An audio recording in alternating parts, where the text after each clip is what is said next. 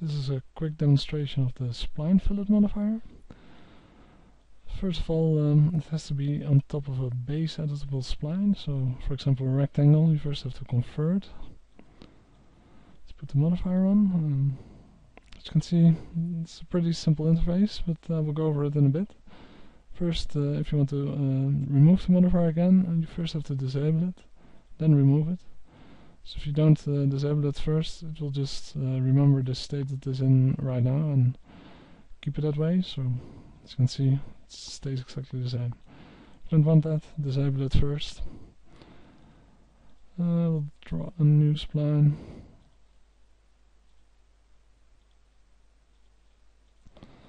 Something like this.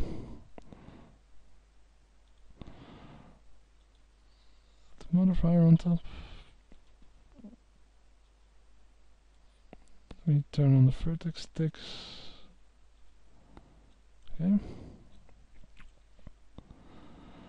Okay, well, fillet or chamfer is exactly what it says. It's a fillet or a chamfer. Then for the main part, it's divided into 3 parts. You have 2 angle thresholds which affect which knot get affected by which radius. So right now they're set to 0 and 180, so every knot gets affected by this is the middle spinner. So for example, if I move up this threshold, at one point these 2 angles get below 68 degrees, so then they get affected by this spinner, which right now is set to 0, but as you can see, it just affects those 2 knots. Same goes for this one.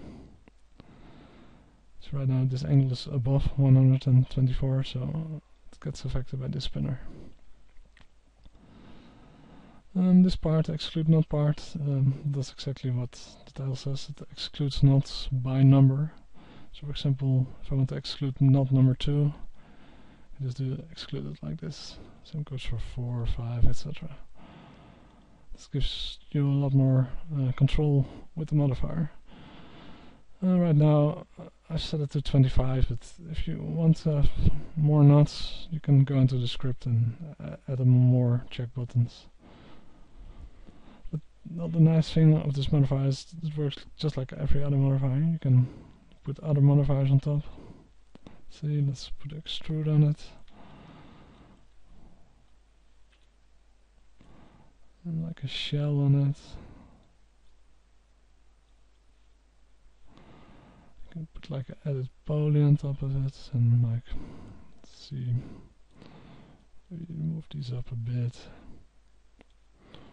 Maybe like bevel this.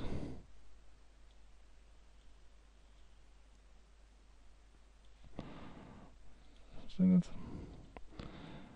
you can still go back to the spline fillet modifier and still adjust the corners.